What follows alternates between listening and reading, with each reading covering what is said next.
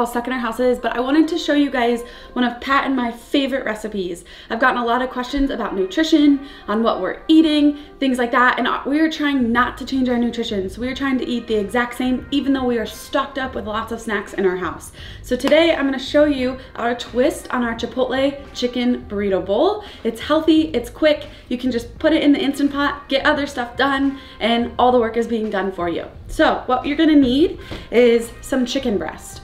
I typically today have 2 chicken breasts because the store was out of the little chicken fingers. I like to buy the thin slices, so we'll make it work. From there, I have a homemade taco seasoning. So there's chili pepper, garlic powder, onion powder, cumin, and some other things just in here. You can also use store-bought seasoning, but we prefer to go with the homemade. And then I also have a salsa. I typically go and I try to find the big ones because I'm gonna use about a cup of this at a time. And I just check the label and I make sure that there's no sugar in it because some of the salsas have hidden sugar. So just check the ingredients, make sure it all looks good. And I also try to find something that's cost reasonable because I'll be putting quite a lot into the Instant Pot. So the first thing, we're gonna open up our chicken. I already washed my hands. Make sure you wash your hands. Open this guy up. Today we have 2 chicken breasts. Usually I do 2 packs of about 6 to 8 of the chicken fingers, but again, resources were limited at our stores nearby. All right, so from here, I am gonna just cut them in half so they're not quite as big.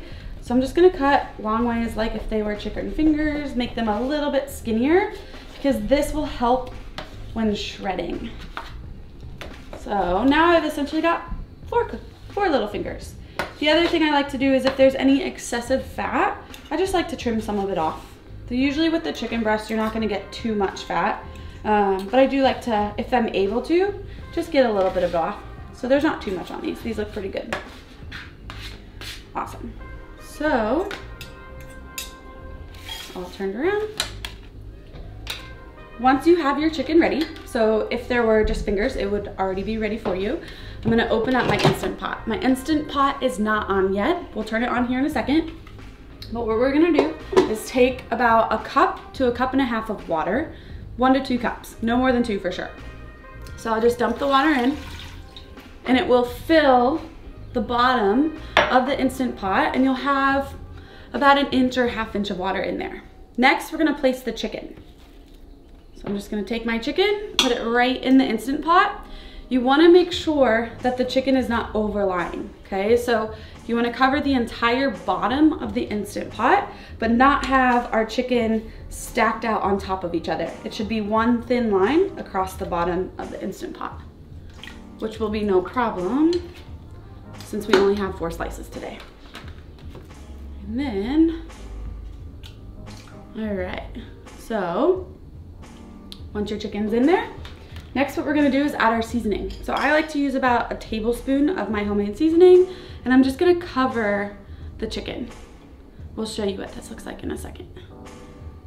So that's usually good. Maybe I'll use a teeny bit more. I made a little extra today. So I would say 1 to 2 tablespoons at most. So once you have added your water, then your chicken, then your taco seasoning, keeping those steps in order I think is very important. We're next gonna cover our chicken with salsa. So we wanna completely cover the top. I usually use a little bit extra because in the end, it'll create this really delicious juice that the chicken can sit in so it keeps having flavor, and Patrick and I will dump some of it onto our rice when we eat our burrito bowls. So I'll measure this for you guys. Usually I just dump, but what I'm gonna do is we'll start with a cup. So that's why I buy the big salsa. And then I'm just gonna sprinkle this right over the chicken. So I'm covering it as much as I possibly can. So that cup did pretty good, but I'm gonna add just about another 1/2 cup. Again, about a cup of salsa is probably good for you. Sometimes we use hot, spicy salsa. Sometimes we use mild, sometimes we use medium. We change it up and it will give the chicken just a little bit of a different flavor as well. So I'll just make sure all parts, I can't see any chicken breast when I'm done with this. Good. So once I've added the salsa, I like to just kind of smooth it out just to make sure my chicken is completely covered. Once you've completely covered your chicken, it's super important that you cover it all the way. We're gonna go ahead and turn on our Instant Pot and start cooking. So, I can get it. trying to do this facing you guys is challenging. So when you put your lid on your Instant Pot, you wanna make sure the valve is closed so no steam can come off. Then I'm just gonna hit pressure cook. I wanna make sure it's on high pressure. I already have it set for 7 minutes. I'm actually gonna bump it up 1 just because these chicken breasts are a little bit thicker than the chicken tenders that I usually use. And now I'm just gonna hit, actually, it's good. Once it's on, you set the time, it will start working. So what this thing is doing right now is it's not only taking 8 minutes, but it's gonna take about 10-ish minutes to pressurize. Once it's reached full pressure in the Instant Pot, then the time will start counting down. It won't turn off automatically. I have it set for a low setting. So once it counts all the way down, I'll let it sit for about 3 minutes on low, and then I'll release the steam, and then we can shred our chicken. So now that my chicken's in the Instant Pot, the Instant Pot is taking care of everything for me, I'm gonna work on my rice. I typically like to use jasmine rice, and Pat and I were just talking about this. Flip over your bag and check out the ingredients. If it just has one ingredient, that's perfect. Some of our white rices, our long grain rice, they'll be bleached and they'll have all these different ingredients, and a lot of times they're stripped of their nutrients. So we like to use jasmine rice as our go-to. So while my chicken's cooking, I'm gonna go ahead and get my rice started. So as soon as my rice is done, my chicken should be about done as well, and it usually times out perfectly. So now that the Instant Pot is cooked, it's been about 5 to 10 minutes. I let this go a little longer on low because the chicken is thicker. Usually I do somewhere between 5 and 7 minutes. Now make sure you have a wooden spoon. You don't want to use your hand for this. What we're gonna do is just push the valve to let whatever steam is left come out. If you don't, the less amount of time you leave it on the low, the more steam that you're gonna see shoot out of this. Once all of the steam has released, it will unlock and I can take the lid off. So now that the steam has finished releasing, I can open up my lid, I think, yep, and take off. That smells so good. I wish you guys could smell it. So I'll just put this on the counter for now. So the next part is gonna be shredding our chicken. So what I'm gonna do is just pull out one of my chicken breasts that I created. Sometimes when I do this, they break apart completely. Like I have a hard time even pulling them out. And then next, I'm just gonna shred it.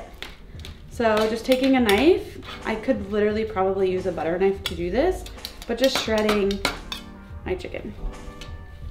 All right, so now that I've finished shredding my chicken, I'm gonna go ahead and build my lunch.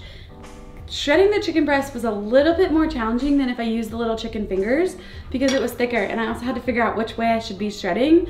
When I use the chicken fingers, like I talked about earlier on in the video, sometimes when I'm going to pull them out, they're just breaking and falling apart, and I don't hardly even have to shred them at all. So we're making do with what we have due to the circumstances, but if you can, make sure to get the chicken fingers.